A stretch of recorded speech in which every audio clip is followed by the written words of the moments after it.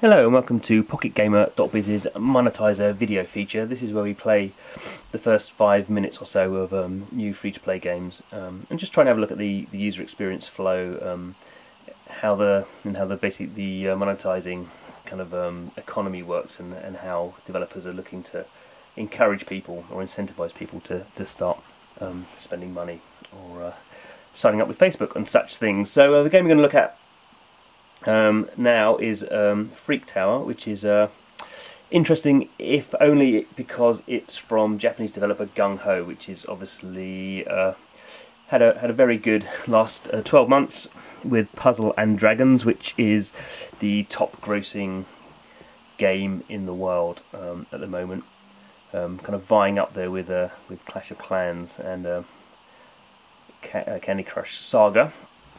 This is their new one. Came out in Japan, previously came out in the West a couple of weeks ago. So let's fire that up and see what we can learn from GungHo and their success. Start the stopwatch. Okay.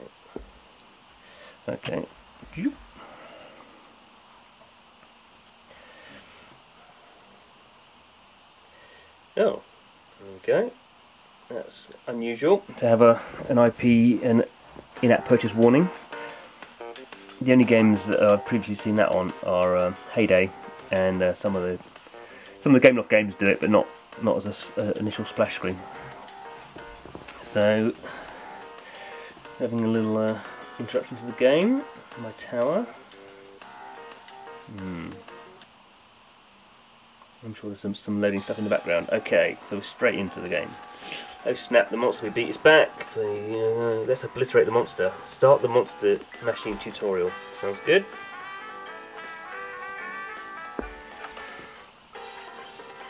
So there's our tower. Ready, what am I doing? Okay, I'm not doing anything. Defeat the monster before it reaches the roof of your tower.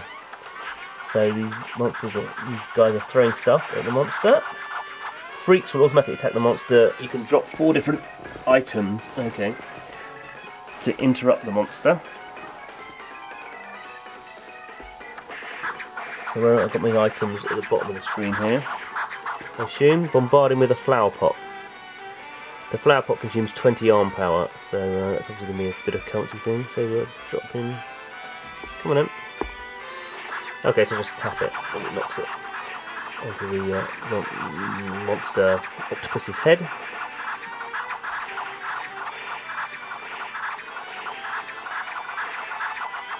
How do I shot net? No, web mount, drop the net. Okay, so the net consumes 4 arm power, so it's double. That's slowing him down, getting the pounding. How about we try a poison? Okay.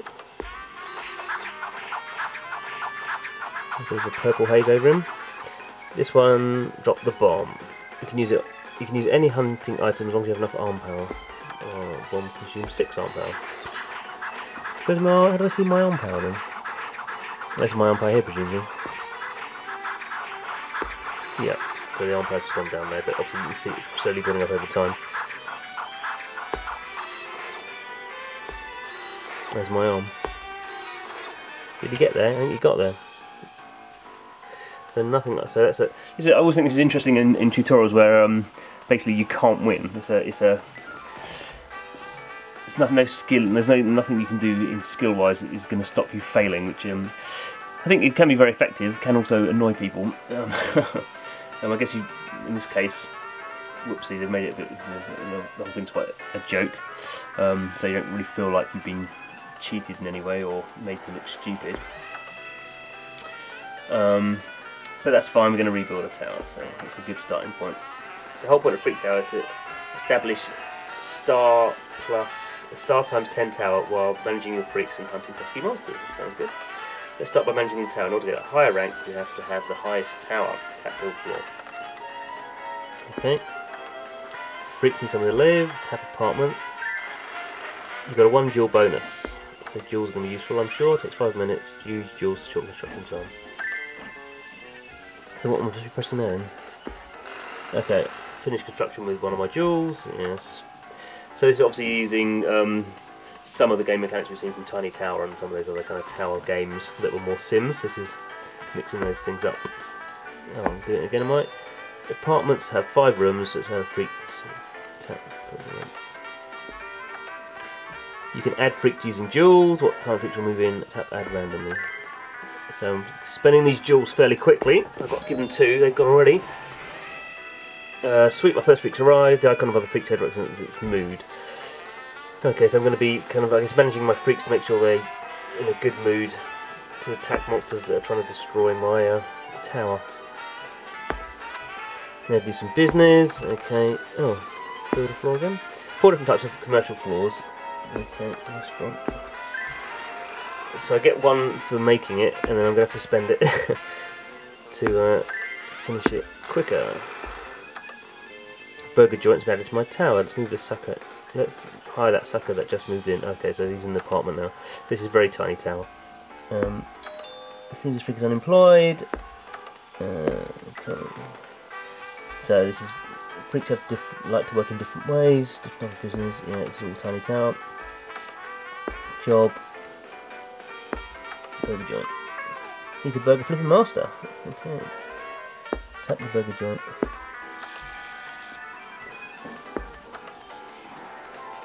Stock, wait, sell goods, collect coins, tap the stock.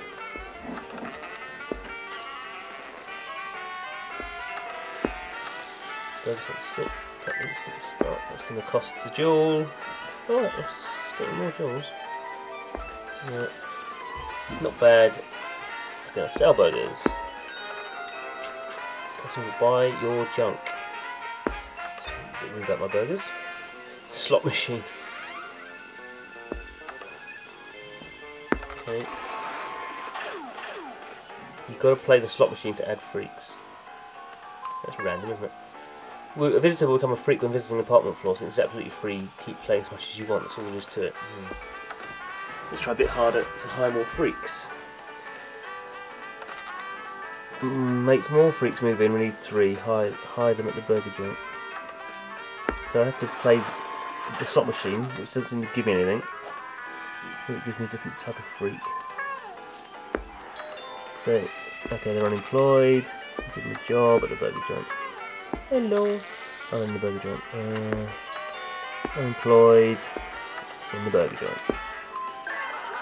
Great, finish tutorial. Build up to 7th floor for the next challenge. Monster hunting is now available. That's it. Okay.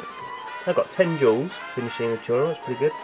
So hard currency, soft currency. There's coins. Loud, isn't it? Let's turn it a bit. Okay. Oh, what's that? Add pet? Add pet? Okay, I don't know about that, what that is. Okay, so there's this chap's joined. Okay, so you can get 5 up to here. Can he work in a burger joint? Or is burger joint full? No, burger joint's full now. Okay. Okay, so we're kind of getting to see what's going on with this game. So it's as I said, it's a tiny tower building sim with this extra kind of monster attacking kind of situation going on. So this is what they're all doing. They're making. Okay, don't worry about that.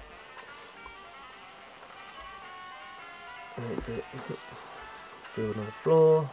That's 150 of those. What have I got? Shall I build retail?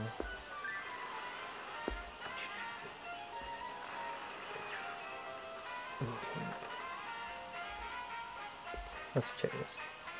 Okay, so let's build 10 floors to complete the goal to get 10 jewels.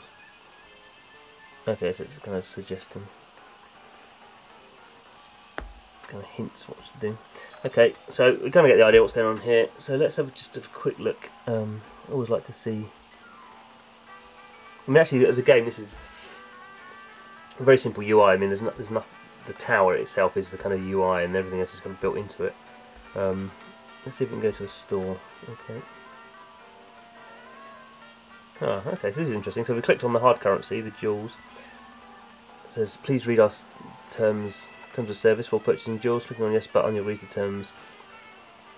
So I guess that's kind of making sure they're kind of adding an extra safeguard in if people say they bought things by mistake or their children have. It's asked me again, so that's good. Well done, GungHo. Okay, so 3 times. This is the most I've ever seen. Stopping in-app purchases. And even more interesting is that okay, so we've got a lot of games have 6 bands of transaction. This has only got 5. The reason it's only got 5 is it's limited. It's the in-app transaction maximum transaction to £21, which I guess is going to come out about. What's that going to come out at? Like $35 maybe. And obviously, pretty much in every other game you've seen these days, the maximum is $99.99 or £70, which is the maximum that Apple allow. So GungHo, obviously, you could be cynical and say they're making so much money off Puzzle and Dragons. They're don't need to make so much money off this one. But that's, I mean, that is quite a statement. Obviously, we've kind of seen the process of when we launched the game. It said it uses in-app purchases. When we even said we want to buy in-app purchases, we have to click on the button 3 times. I mean, that's the pretty kind of controlled situation it's taking people through who want to spend money. But in a sense, maybe that shows it thinks it's got a really good game and it thinks it's going to make money off it, but it's really making sure it doesn't get those kind of refund kind of calls from Apple or people complaining to its support kind of centre and stuff. So and it's even limiting. So even if you spend the most amount of money, you're not spending what some people might see as ridiculous amounts of money. So that's interesting. Presumably, can we buy these? No. No, we can. Oh no. That's the pet room. No, it doesn't want to do that. So can we buy those? What's that one do? Okay, so here we go. Oh, so I purchased jewels and then I exchange to coins there. And we're actually seeing what's going on. Can we get social networks?